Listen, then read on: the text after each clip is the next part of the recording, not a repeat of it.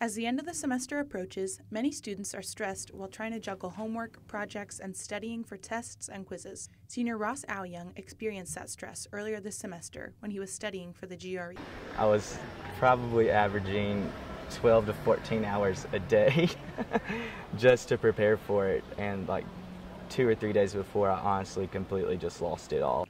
What many students don't know is that the Center for Learning and Student Success, or Class Plus, is available for help. Class Plus offers supplemental instruction, tutoring, academic coaching, and writing support. Kristen Karpinski, an academic coach in the center, works one-on-one with students who are struggling with their classes. Primarily, we meet with students who, for some reason, are having difficulty or concerns about their academic progress here. We'll sit down with them and analyze and kind of assess where they're at, what the issue is, what their concern is, what brought them in, and then go from there. Karpinski says that one of the problems students have is adjusting their study habits for college-level courses.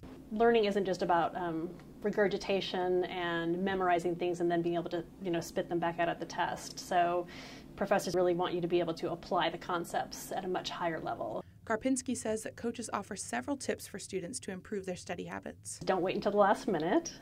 Prepping for class, which a lot of students don't do. Take notes during class, and then after class, actually, if you can spend 15 minutes a day reviewing your notes from the class that you just had, the retention of that information is much, much greater and will help you in the long run in terms of how much you have to study before an exam, how much you have to review before the final, and so forth.